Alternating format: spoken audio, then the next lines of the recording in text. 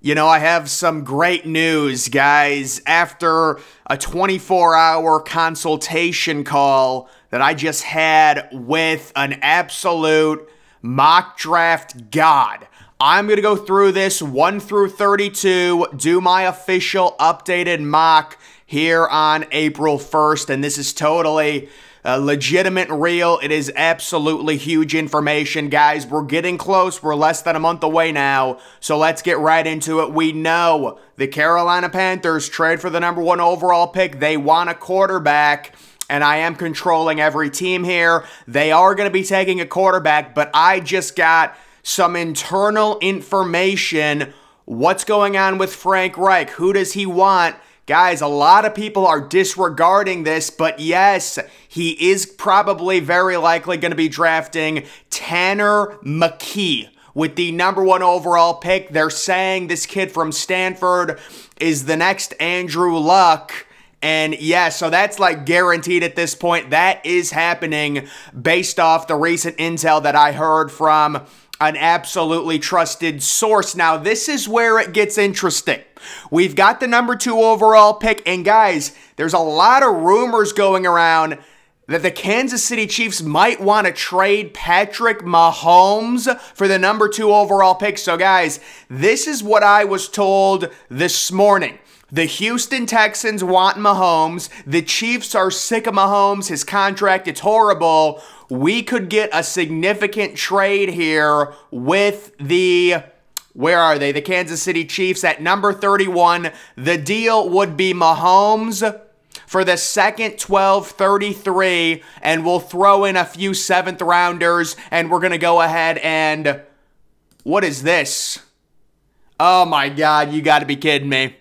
All right, well, I didn't realize that PFF decided to go full money grab, and I'm not paying for this crap. I don't know what it is. Oh yeah, let's pay $7 so you can take my debit card. That's not going to happen. So guys, realistically, yes, we do expect a trade there, but if they were to stay at #2, they very well likely would look at Jake Moody, the kicker from Michigan, at #2. Now we're on to #3. We're on to Arizona. You know, Arizona, they got the full draft board available. The stuff that I'm hearing is, listen, Arizona wants to trade the #3 overall pick to get Kyler Murray a replacement ACL. So essentially, this is something we've never seen. The idea is they just trade the #3 pick for a team that has a quarterback that has a healthy ACL. They take the ACL out of that quarterback and they give it to Kyler Murray, and he's healed, and they're willing to trade the #3 pick. Now, I can't do this because I didn't realize this is such a joke. PFF is a complete money grab. We're not paying for this crap. It's pathetic and it's embarrassing. But listen, if they do pick #3 overall, we're going to give them Will Anderson Jr. That's a pretty good pick. Now at #4, it is the Indianapolis Colts. They love a quarterback right now, and it is going to be Clayton Tune. We all expect it. Everyone's mocking him. He is the superstar QB from Houston. Now we've got Seattle on the clock at #5. And guys, when it comes to Jalen Carter, I'm hearing a very long jail sentence for Jalen Carter. So Jalen Carter's probably not even going to be in this draft. So that is the expectation there. But when it comes to Seattle, you know what? They're going to look for a center. That was what I heard with the #5 overall pick. They want an interior offensive lineman. They're going to take a center. And the guy that they really do like is this center from TC. Actually, you know what? This center that is a free agent. Where is this kid from? Who was it that they liked? I was getting a word. Oh no, it was this center from TCU, Ali. So yeah, that's the expectation with the #5 overall pick. Now we're on to Detroit. Detroit, looking at the draft board, they do like a certain tight end. They've loved him. It's going to be Tucker Kraft from South Dakota State at #6. And then at #7, it is the Raiders. and we are going to give the Raiders Bryce Young. They fall in love with Bryce Young. That one's obvious. At number 8, it is Atlanta. Atlanta in desperate need of a quarterback. They like that Division II quarterback, guys. No one's talking about him right now. The Division II quarterback going late. That's who they're going to select. Now it is Chicago. And listen, I would love to do trades. I can't do them. I thought you'd be able to do trades at least, but no, they've gone total. People are just greedy, obsessed with money. It's so sad to see websites become corrupted. It really is. It's disgusting. But listen, they want a running back. They want a superstar. Cameron Peoples, the running back from Appalachian State. This is someone the Bears have been scouting. We know the whole story with Bijan Robinson. You know, it is what it is. We're done with him. We're going to give them Peoples. That's who they want. And a lot of these guys are falling down the board. Now it is Philadelphia. And I did hear that Philadelphia, they're sick of Jalen Hurts. They're tired of it. They don't want to give him a big contract. He's a dual threat quarterback. He could get injured. They're looking to offload Jalen Hurts right now, probably for a mid-6th round pick, I would say at this point. But because I can't trade, we are going to go ahead and give them Jalen Carter with the stipulation that they will bail him out of prison. We're giving them Jalen Carter, but it's also they also have to get a really good lawyer. So they might actually have to give up their 30th pick to someone to acquire the best lawyer, maybe a lawyer within the government to get Jalen Carter out there on the field. With the 11th overall pick, it is Tennessee. You know, Tennessee's looking at a receiver. The Treylon Burks pick wasn't very good. They are obsessed. Let me just tell you guys, when you look at Trey Tucker, I'm kidding, guys. I'm joking. They love JSN. Yes, JSN going 11th overall. Now we're back to Houston. Houston ended up draft, yes, the kicker, but this is what Houston wants. So if Houston can't trade for Patrick Mahomes, they said, listen, we want the best special teams in football. So they draft a kicker, but now they need the top punter, and this kid from Wingate, Ethan Evans, yes, we watched him yesterday in a secretive video. Now they've got the #1 kicker and the #1 punter, and now we are on to the New York Jets, who do need an offensive tackle. The first offensive tackle going off the board. Who did they like? Oh, yes, they like this tackle from Kansas. Let's give him them. Yes, there we go. Moving on to number 14, it is the New England Patriots. Now, the New England Patriots are actively shopping Mac Jones. Bill Belichick wants a new utensil kitchen set, and the ideal trade right now, according to people, Mac Jones is probably going to be traded for, like, kitchen utensils. I'm not even, like, Bill Belichick, he wants a new kitchen. He's redesigning. He says, listen, I don't even want anything for Mac Jones. I want to get rid of him, and I want a kitchen remodeled. So the thing is, we're expecting Mac Jones to get traded to the Raiders for basically a new kitchen for Bill Belichick. So they're going to need a new quarterback, and Bill Belichick does have his eyes on Max Duggan. He's very gritty. The TCU, he had the huge run. Now we are on to number 15. It is the Green Bay Packers, and we know the Green Bay Packers, they've got Jordan Love now. They're probably trading Aaron Rodgers for a second, maybe a first-round pick, depending. At number 15, you know, they're going to want to get Aaron Rodgers some weapons, and they're going to start with Blake Whiteheart, the tight end from Wake Forest. He was amazing, you know, unbelievable at the combine. He's going to go 15. We are on to the Commanders at number 16. They desperately need a QB. And at this point, guys, it has to be C.J. Stroud going to the Commanders at that point. And now they've got a nice infrastructure of young quarterbacks with Sam Howell and C.J. Stroud, the Pittsburgh Steelers on the clock. They desperately need DB help, specifically a cornerback.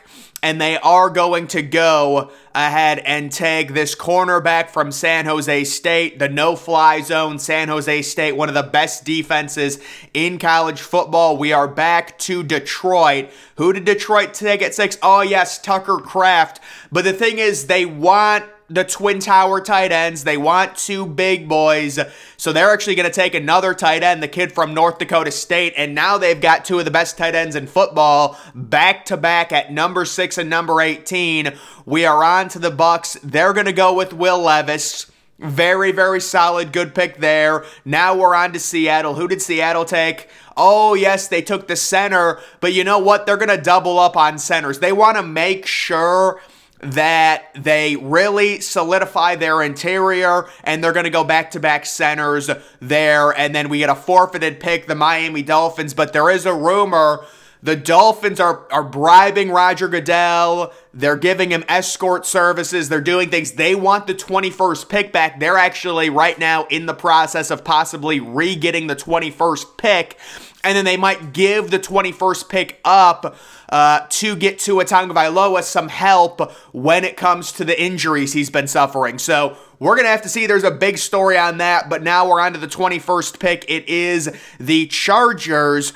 And guys, so what I've been hearing with the 21st pick, the Chargers are going to have to pay Justin Herbert so much money. They're basically saying, listen, we want to give up the 21st pick. We just want money. We want salary cap money. We want to raise our salary cap. We're going to trade the 21st pick to Elon Musk for $30 million. That is the reported trade that we've been hearing.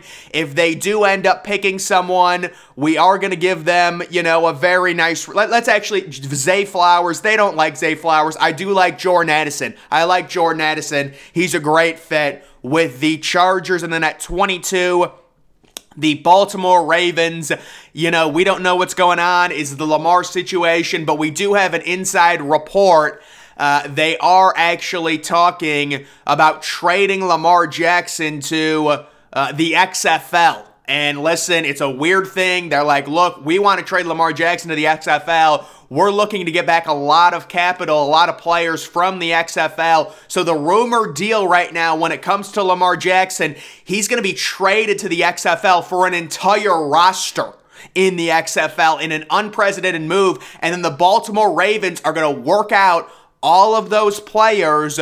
This is totally inside stuff. They're going to work out all those players, and then whoever they like, they're going to take. When it comes to the 22nd overall pick, you know what? They're probably just going to take a quarterback, because if they do trade Lamar Jackson, yes, they're going to have to take Stetson Bennett. I mean, my goodness, he's a winner. He's a superstar. That is an easy pick, and now it is the Minnesota Vikings, who do have Kirk Cousins. And guys, we have a report on Kirk Cousins. They are going to offer him a fully guaranteed 7-year, $350 million contract extension that beats Deshaun Watson's fully guaranteed, and Kirk Cousins is expected to decline that because he wants to test the free agency waters. You got to respect it, but because of all of it, they are going to have to take a quarterback. They are going to take Anthony Richardson. And now we're on to the Jacksonville Jaguars, who they want to trade Trevor Lawrence. They're sick of it. They're done with him.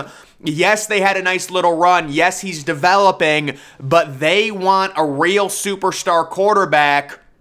So they will be selecting Aiden O'Connell from Purdue. We know Aiden O'Connell, great quarterback at Purdue, you know, made the Big Ten championship game. Next, we have the New York Giants. They are going to want a receiver. So we're going to take a look at the receivers that are left. Quentin Johnston's going to be a bust. Zay Flowers is too, doesn't, you know, he's very small. I think the thing with Zay Flowers, there's like a report that's going around, Zay Flowers weighs 130 pounds. I'm not even, like, they were saying, listen, he paid people at the combine to up his weight. This kid weighs 130. Nathaniel Dell, Josh Downs, these guys are all about 5'7", 5'8". They're too small. So they are going to go ahead and draft. Realistically, let's actually find a good receiver for them. I want them, yes. See, I want them to get a good receiver. Grant Debo's. Apps from Charlotte, absolutely. Now we're on to the Dallas Cowboys, and we are going to give them, it's just a match made in heaven, I think. We are going to give them Bijan Robinson, the superstar running back from Texas.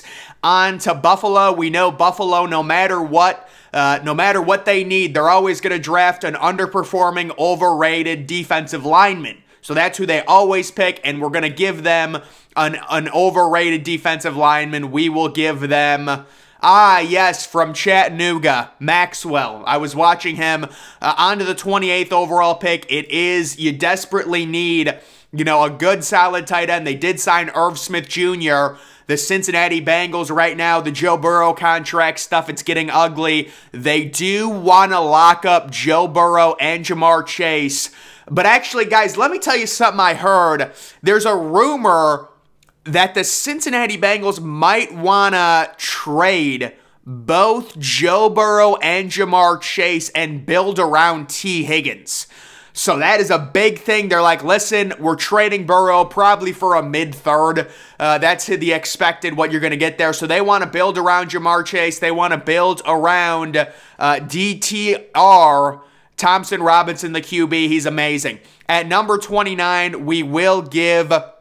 the New Orleans Saints is a team, they want to just get the best player available, so they're going to go with Witherspoon. What a great pick that is. At number 30, Philadelphia. Who do they draft at number 10? Oh, they drafted Jalen Carter, but actually they're going to have to give this pick up. So they're going to forfeit this pick because they have to afford a lawyer to get Jalen Carter out of jail. So they're not going to be making a pick, but if they did make a pick, they are obsessed with the punter from Oklahoma. That's the obsession they currently have. And then the Chiefs at 31.